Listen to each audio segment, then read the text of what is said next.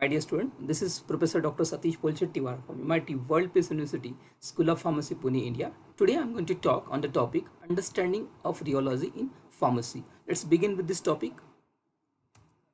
So before that, you must understood what is rheology. Okay, so rheology is nothing but the science of physics that concern with a flow of fluid and deformation of a solid. You all of you know rheology is very important in the formulation and analysis of pharmaceutical product such as emulsion, suspension, suppositories, cosmetic preparation like cream, ointments, lotions, even tablet coating solutions. We need to understood the rheology, that is flow property of the liquid or deformation of the solids.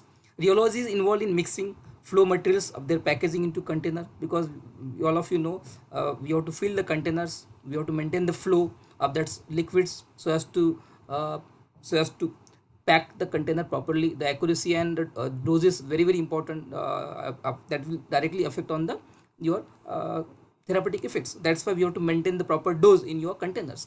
So that should be that. For that, one has to understood this flow properties. Rheology of particular product, which can range in consistency from fluid to semi-solid to solid, can affect the its patient acceptability, physical stability, even biological availability in your system. Example, if you take viscosity, has been showing the effect on absorption of rate of drug from GI tract. Okay, ophthalmic doses from also the viscosities play vital roles, because it expresses the resistance of fluid flow. Higher the viscosity, greater the resistance of flow. That you understood. Okay, so viscosity is very important. One has to understood the viscosity, because that different intrinsic factor that influence on viscosity. One is molecular size. Heavy molecular weight size particle have more viscosity. Even shape, intermolecular forces of attraction, added substance, even non-electrolytes added substance, then pressure, temperature, these directly affect on your viscosity. Because, okay, as you increase the intermolecular forces, shapes, added substance, then viscosity is going to be increased. So one has to understood how the flow pattern is going to change with this all intrinsic factors. The study of flow properties of liquid is important for pharmacists working in the manufacture of several dosage forms. Just now we talked. The system changes their flow behavior when exposed to different stress conditions. So what are the fundamental of rheology? Just now we talk about that. In manufacturing of dosage form like suspension, we pharmacists must undergoes different process like mixing, flowing through pipes, filling into containers. So one has to understood this material process, how the material is flowing. So flow rated changes influence the selection of mixing equipments. So handling of drug administration, syringeability of the medicines, pouring of the liquid from container, extrusion of ointment from tubes, all depends on the changes of flow behavior of the dosage forms. So that's why we must understood this classification of Newtonian and non-Newtonian flow. If you see the classification broadly, it has been divided into Newtonian flow and non-Newtonian flow. What is Newtonian flow? Newton was the first to study the flow properties of liquid in the quantitative terms. That's why it is called as Newtonian flow. Liquid that obey Newton's law of flow or called as Newtonian flow, okay, which is denoted by this formula F is equal to NGF. Okay, so non-Newtonian flow is what? Non-Newtonian flow means are those substances which fail to follow Newton's law, liquids or solids. Heterogeneous dispersion, like we prepared pharmaceutical suspension, like colloidal solution, emulsion, okay, ointments. They does not obey the Newton's law, and liquid when viscosity changes after the shear stress. When you apply the shear stress, the viscosity is going to be changed. That system we call as non-Newtonian flow. So we'll discuss the three systems. Okay, again this non-Newtonian flow has been divided into the three systems. That is Bingham, that is plastic flow, pseudoplastic flow, and dilatant flow.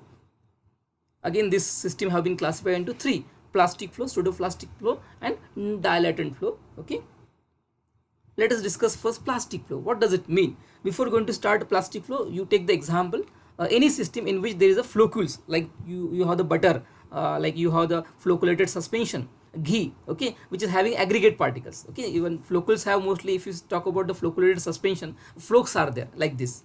You have this particle, all particles are aggregate in nature. When you apply the shear stress, okay, what will happen? Initially they won't move, they won't separate. Okay, initially what happens? They won't move initially, but after see, this is the try to move each other, but they try to move each other, they are form a collide to each other. Okay, this is a system after giving a particular shear stress. But once you again apply the more stress, okay, why this thing second stage is going to be formed? Because this molecule have a force of attractions, they have their own force of attraction, because that's why they are aggregate. Okay, the force of attraction, because they held together. Now you applying the shear stress, what will happen? This will try to move each other. Then again you apply in the shear stress, then what will happen? The individual entity will form. All particle get form an individual entity, individual particle will be getting. Okay, that is we call as yield value. This difference between these two, okay, what is yield value? Yield value is denoted by F, okay, small f, amount of force required to break the intermolecular force of attraction, intermolecular force between these two intermolecular force of attraction, that is we call as yield value. That is also called as force of flocculation, okay. That interparticular force of attraction, there is a flocculus break act as individual particles, okay, that is we called as yield value. Now you can, how we can show this graph? You just take the rate of shear versus shearing stress F. You will see here at this level there is no breaking a particle. You could see here second level, this is second level, till this second level, then it again this slowly start to form a individual particle. That's why the graph show like this, plastic flow. This flow is called as plastic flow, and this difference is called as F, is called as yield value. This difference we call as yield value. How we can take it? This F minus F, F is the rate of, we call as shearing stress, minus yield value, directly proportional to G. You can take it like this, you will be getting a plastic flow, okay, net plastic flow. This is we call as plastic flow. Now, so you must have understood in plastic flow what is happen, okay. The yield value you are getting in plastic flow, okay. Total stress we can calculate by this formula, okay. Here means particles are initially behave non-Newtonian flow, but later on it behave as a Newtonian flow. Now this system is act as a Newtonian flow, okay. Here there is no resistance between each particle. Here there is no resistance, but here there is resistance between the individual particle. But here it follow a Newtonian flow, here non-Newtonian. Means from non-Newtonian to Newtonian flow conversion is called as plastic flow. But there is inside in between there is a yield value is there, okay. That is the understanding of this plastic flow. Then next system, that is pseudoplastic flow. It is also called a shear thinning system. Means the system is going to be thin. Thin means you all of you know less viscous.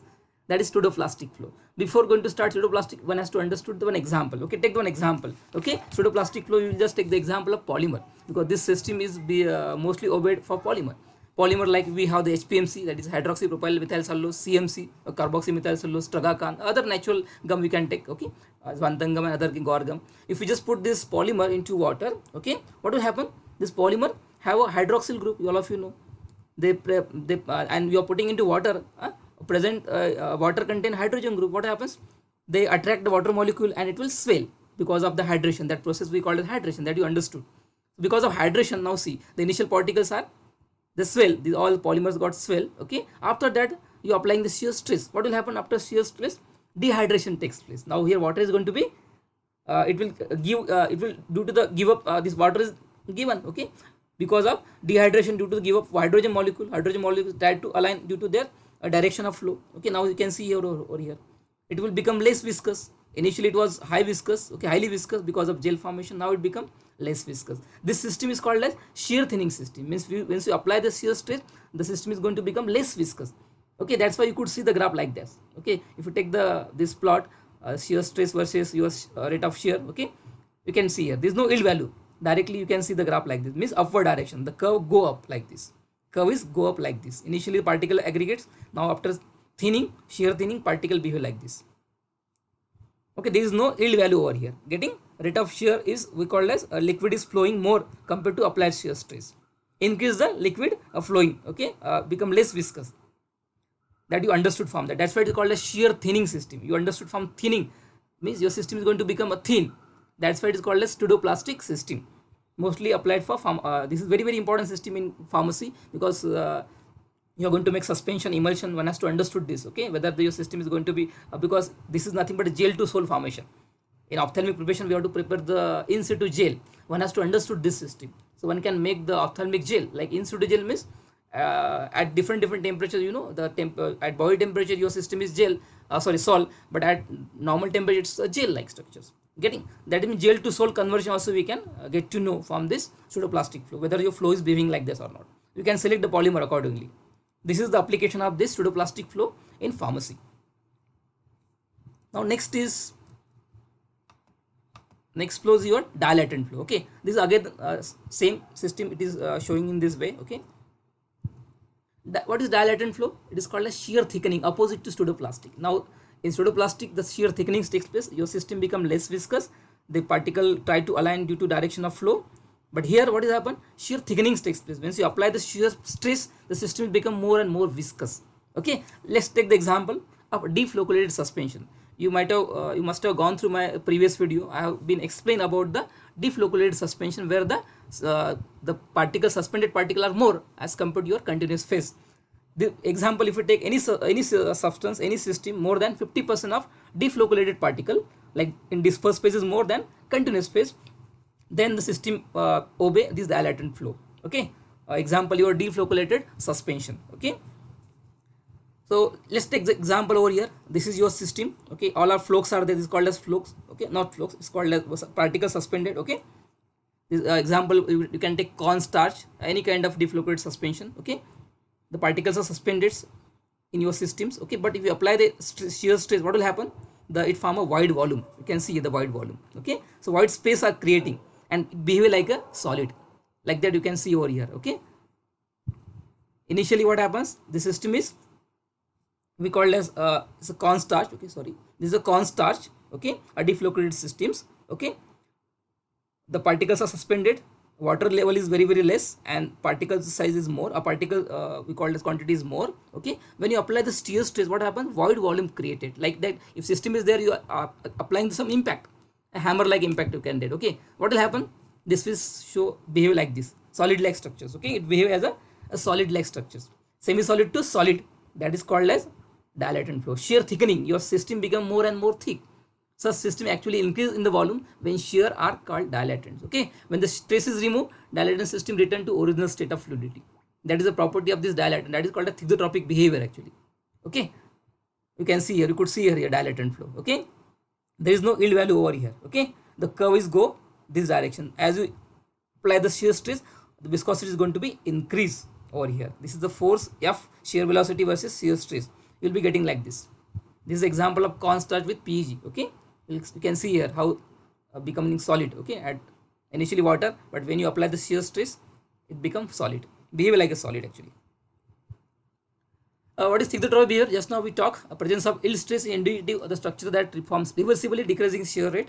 At high shear rate, the structure is broken and viscosity is dominated by hydrodynamic interaction. The restructuring phenomena often termed as thixotropic behavior. It is comparatively slow recovery on standing of material which lost its consistency through shearing.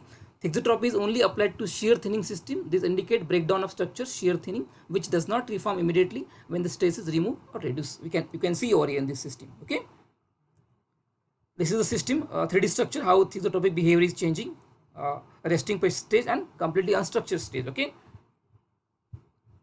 application. What is the application of this rheology? Why we are studying this dilatant flow and all these things? Because pharmacist has to make suspension, emulsion and all. One has to understand the flow patterns. Viscosity of the cream, lotion may affect the rate of absorption of product by the skin.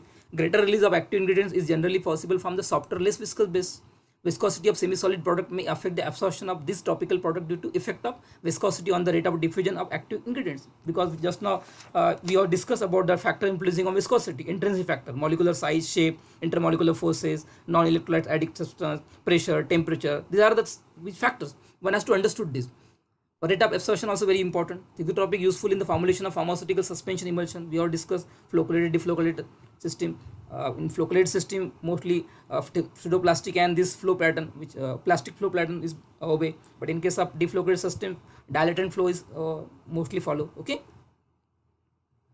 This is the mind map how we can remember entire rheology. Okay, rheology is broadly classified into, what is rheology? Just to understand the flow properties, study of flow properties or deformation of solid, how it takes place. It has been broadly non-Newtonian and Newtonian flow broadly classified. A non-Newtonian flow, what happened? Viscosity changes after the shear stress, that you understood. It is being classified into three systems: plastic, pseudoplastic and dilatant. Plastic flow may, you understood flocculation system, yield values there. Pseudoplastic mostly happen with the polymer system. It could be synthetic or natural polymer. It is shear thinning takes place. In the dilatant system, it is mostly followed by deflocculated system, where the particle size is more, your suspended particle is more than 50%, then this system obey. This is a shear thickening system, because the here viscosity is going to increase and the system is behaving as a solid only. This is the mind mapping how we can remember the entire rheology. Okay, I hope so you understood this. Thank you very much for listening this video. Okay, keep watching my video and subscribe my video channel. Okay, thank you very much once again.